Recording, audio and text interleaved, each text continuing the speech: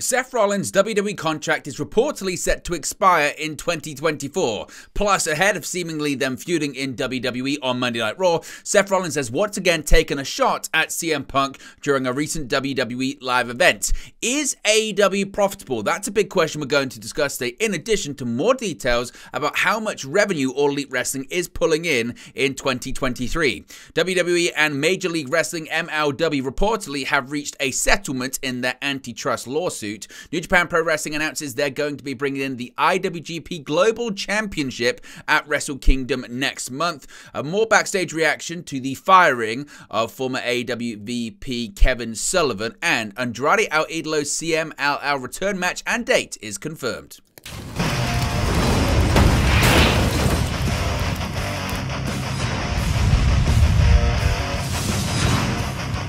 Hey guys, welcome back to Wrestling News 365. Hope everyone is doing very well. As always, there are plenty of news stories to get into in the world of professional wrestling. Let's start off with the big developing news this evening, and that is that the current World Heavyweight Champion in WWE, Seth freaking Rollins, his contract with the company is reportedly set to expire next year. The free agent class of 2024 might be the biggest in recent memory. The likes of Drew McIntyre, Becky Lynch, Alex Hammerstone, QT Marshall, Dustin Rhodes, Deonna Purrazzo, and others have all been confirmed as having deals coming up next year in 2024. Well, there's another big name that currently has a deal set to expire in 2024, that being the World Heavyweight Champion Seth Rollins. Sean Ross Sapp of Fightful is reporting this evening that Fightful have learned that Rollins' contract is up in June of 2024, and as a couple of weeks ago, there hasn't been any discussions regarding a contract extension. As you can imagine, by his placement on the card, Rollins is well liked and respected within the company, and Fightful have been told there will, quote, obviously be an offer made at some point, with WWE sources even indicating that he'd be made a priority. When asking a WWE official, Fightful have been told, quote, we would not dispute that information, end quote, as it pertains to his contract being up next year, and that Rollins would be made a priority with the company. WWE re-signed numerous talent to new deals back in 2019, 5-year contracts when All Elite Wrestling launched, locking in numerous into long-term 5-year deals that are up next year in 2024. Now, Fightful do say they're not sure if Rollins was among the talent that signed new contracts back in 2019.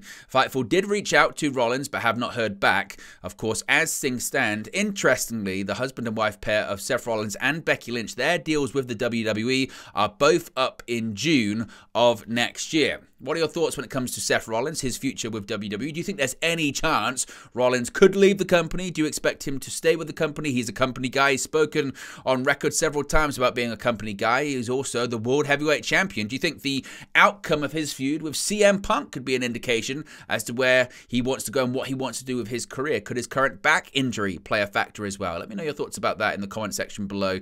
Now, since we're talking about Seth Rollins as well, and this feud that's seemingly on the horizon with the recently returned CM Punk, Rollins has taken another shot at the former AEW World Champion over the weekend, this time at a WWE house show in Utica, New York. The WWE World Heavyweight Champion's comments came while he addressed those in attendance who were chanting Punk's name. Here's what actually Seth Rollins had to say and his latest swipe at his future rival.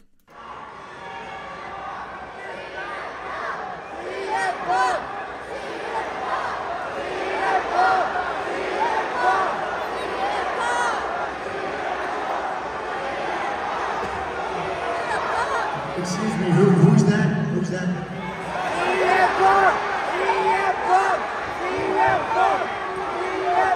Wait.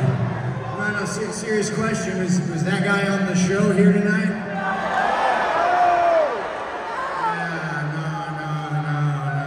No. Hey, maybe one of these days he'll grow a set and he'll come up here to Utica, New York. He's the best in the world, right? No, in all seriousness, I'm the freaking best in the world. Because every single town, every single night, doesn't matter the opponent, I show up and I show out.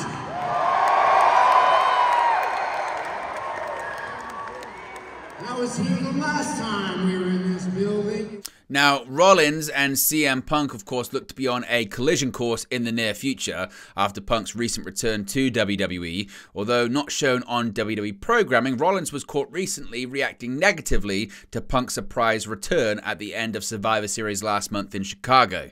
Rollins had previously expressed his disdain and dislike for Punk, even referring to him as a cancer during an interview previously. Since Survivor Series, Punk, who was fired by All Elite Wrestling with cause in September following a backstage altercation with Jack Perry at All In, has made subtle references to Rollins on television, while the champ shot at the best in the world have been delivered at non-televised events via media interviews as well. Of course, tonight, CM Punk is at Monday Night Raw in Cleveland, Ohio, and it's speculated that he may sign with the brand. He's going to sign with either Raw, SmackDown, or NXT this evening. Could we see the first face-to-face between Punk and Rollins tonight on Raw? Let me know your predictions about that as well.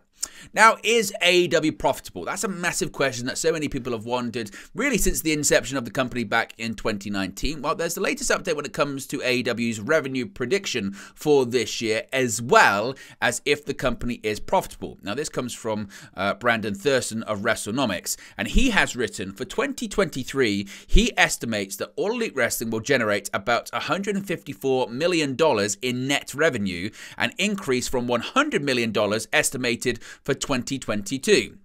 In the company's fourth full calendar year, the business is likely still not profitable, according to Thurston, but a strong increase in US media rights fees, presumably currently being negotiated with Warner Bros. Discovery, WBD, could make the company profitable on an annual basis as early as 2025.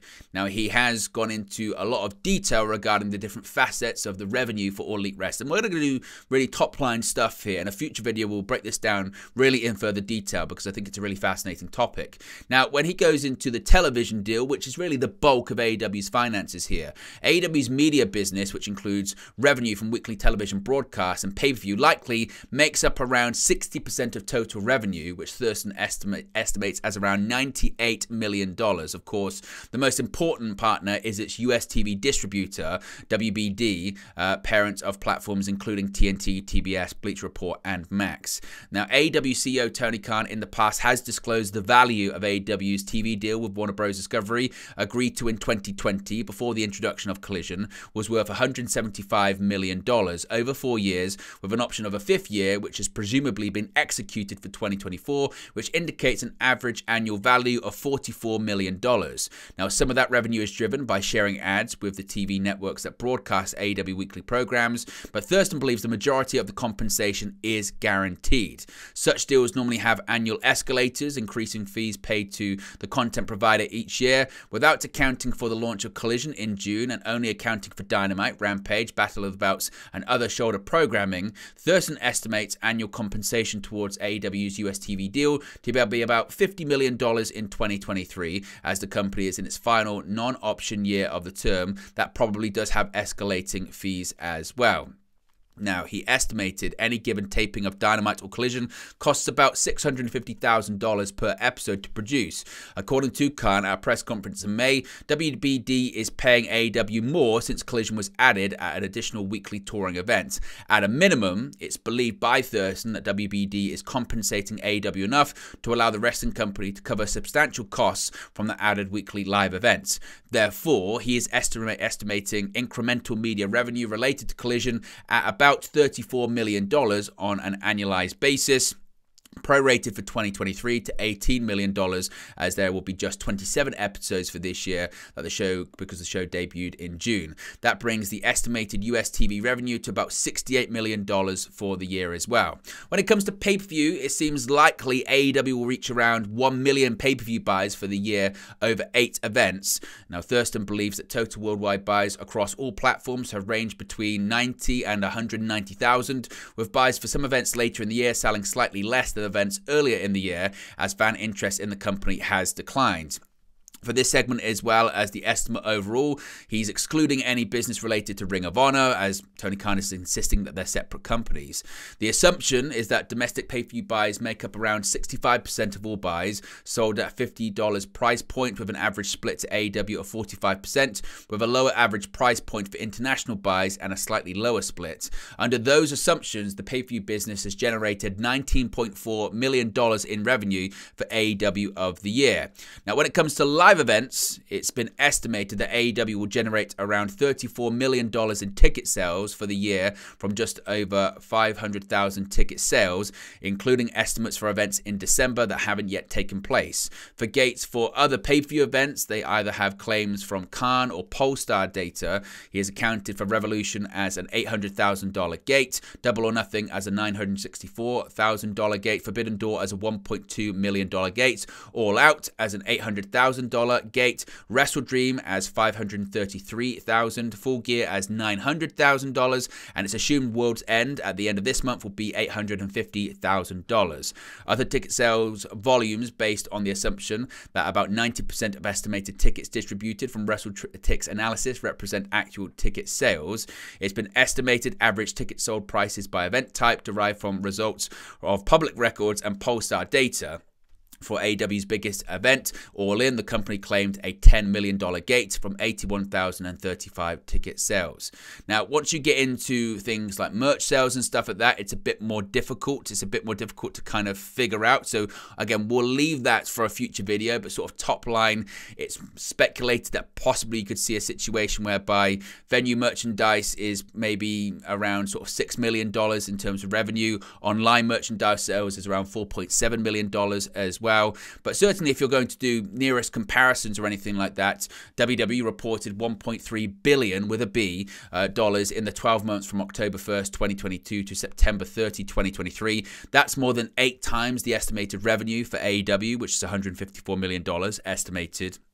New Japan almost certainly has the third highest revenue among wrestling companies globally. For the 12 months ending June 30, 2023, New Japan recorded $36.2 million in revenue, $154 million for AEW from January to December. It's just over 4 times that. So certainly you've got AEW making more money in terms of net revenue than New Japan, but significantly less than WWE. Now, Brandon Thurston has tried to get into expenses and things like that. Again, we'll do that at a future rate and in a future video, but certainly as of right now, the assumption is that as of right now, AEW is not profitable. However, if they were able to get a media rights fees that really doubled the fees they're currently getting, it could make this AEW business model sustainable beginning as soon as 2025. So what are your thoughts on that kind of information there? Is that kind of par for the course when it comes to any new company? Of course, they do say that companies for the first several years of their life cycle operate at a loss and eventually build up to a profit. Would that be good that possibly by 2025, that's 6 years after All Elite Wrestling was founded, they could then be operating at a profit? Is that positive, or does it concern you that they're still operating at a loss, and how big is that loss? Let me know your thoughts, your predictions on all of it in the comment section below. Now, let's go back to WWE and a big story that's been bubbling along for quite some time, and that's this antitrust lawsuit between WWE and MLW. While MLW's antitrust lawsuit against WWE appears to have been settled. According to documents obtained by Brandon Thurston of WrestleNomics once again, lawyers for MLW and WWE submitted a, quote, notice of settlement to the courts on Monday. The final settlement documents are expected to be filed within the next 30 days. It says, quote, in accordance with the court's standing order for civil cases, Section 4, F1, Plaintiff MLW Media and Defendant World Wrestling Entertainment hereby submit this notice of settlement to notify the court that the parties have settled this action. The parties are in the process of completing the final settlement documents and expect to file the appropriate dismissal papers within the next 30 days. This is what Dave Meltzer posted to social media. He said, quote, the parties are in the process of completing the documentation and they expect the actual settlement to close in the next 30 days. The MLW's lawyers filed the document today. There had been discussions regarding a settlement dating back some time, as Dave Meltzer posted. No terms were announced. If major, as in other settlements, TKO would likely announce them in the next few days in an SEC filing. It won't likely be the next few days, but more likely after completed settlement settlement is done, when WWE has settled other cases, they issue an SEC filing. Most likely, complete terms will be sealed, though, although basics could be released. Now, for a bit of background on this lawsuit, MLW first filed its antitrust suit against WWE in January of 2022. It's alleged WWE put pressure on third parties, such as streaming service Tubi TV, to abandon relationships with MLW. The lawsuit is alleged WWE put pressure on Vice TV to stop working with MLW as well. So that one looks to be settled. Of course, we're getting more details on the settlement in the future days and weeks. We'll let you know. Now, a lot of people have been wondering what's going to be going on with the IWGP US, UK, Intercontinental, all of those titles. What's happening? Now we have the answer, and we're going to have a new champion at Wrestle Kingdom 18 for a new championship. The new championship bout being introduced by New Japan Pro Wrestling at Wrestle Kingdom 18 now has a name. During a press conference today, following the conclusion of this year's World Tag League Tournament, New Japan Chairman Naoki Sugabashi announced that the winner of the three-way match between Will Ospreay, Jon Moxley, and David Finlay on January 4 will be crowned as the brand new IWGP Global Heavyweight Champion. The decision to create the new title came after Finlay destroyed both the New Japan IWGP United States Heavyweight Championship and the IWGP United Kingdom Heavyweight Championship, a rebranded bout made by the then title holder Will Ospreay, bouts at Power Struggle last month. The introduction of the Global Heavyweight Championship also coincides with New Japan's aim to establish its presence in more countries next year. The company wants to grow, quote, throughout all of Europe and the rest of Asia and Oceania. New Japan has already attempted to make a larger mark in both the United Kingdom and the United States, hence the creation of the New Japan Strong brand in the US a few years ago. Notably, the Japanese organization had considered reviving the IWGP Intercontinental Championship, which was retired in March 2021 for the upcoming Wrestle Kingdom event. However, given New Japan's mission for more global reach, it was agreed that the Global Heavyweight Championship name was most fitting of the current plans and direction. What are your thoughts on the Global Heavyweight Championship? Did you want to see the Intercontinental Championship come back? Are you interested to see what the title looks like? And who do you think the first champion is going to be, given the fact that Will Ospreay is headed to All Elite Wrestling, leaving New Japan?